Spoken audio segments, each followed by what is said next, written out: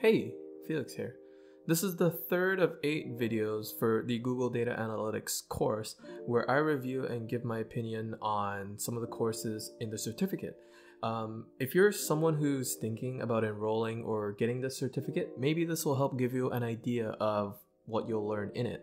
So, Course 3, Prepare Data for Exploration.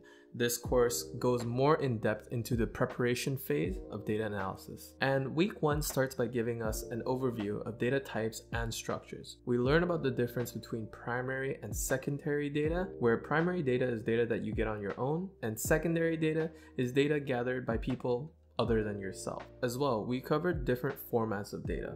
And these included structured versus unstructured, qualitative versus quantitative, continuous and discrete, and nominal and ordinal. Data comes in different forms, and some data can be classified into more than just one category. Week 2 emphasizes on data ethics, privacy, bias, and access. We learn to differentiate between good and bad data, as well as the impact that bias can have on our data. So for those of you who live in Canada, you would have received a letter to fill out the 2021 census recently. This is important because rather than a physical form, we're given an access code to fill it out online. Now, for the younger generation who grew up with technology and are used to it, this isn't really a problem. But for our older generation or those with disabilities, this simple task is now just a little bit more difficult. Inclusivity, bias, and access in a survey can affect the type of data we get. Now, the census is a countrywide survey that's used for making important social and economic decisions. What impact could the lack of inclusivity have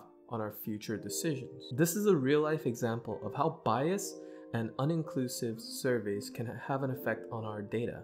And that's why I really enjoyed this week's lesson.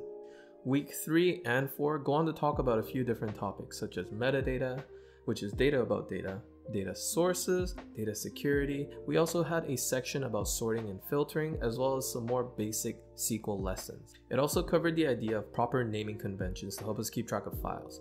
Now, I'd like to think that naming conventions are subjective based on the person, but I can definitely understand when working in groups that naming conventions help keep the group organized for sure. Now, that's basically it. Course 3 covered a lot about the process phase of data analysis, and I feel like I was able to see some things in our world that I can relate to what I've learned, which is pretty good. Course 4 is Process Data from Dirty to Clean.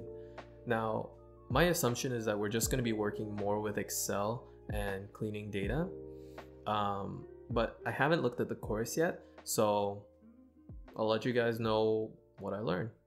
Okay, bye.